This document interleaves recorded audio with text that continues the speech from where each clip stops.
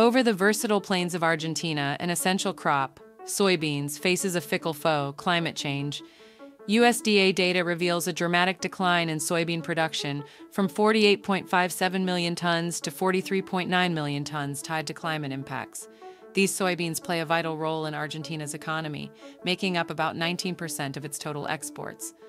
Domestically, disruptions in production reverberate in everyday meals and the livestock industry. Farmers are adjusting their strategies and exploring resilient soybean varieties to tackle climate change. As Argentina navigates this journey, the world watches and learns, forging a path towards more sustainable agriculture.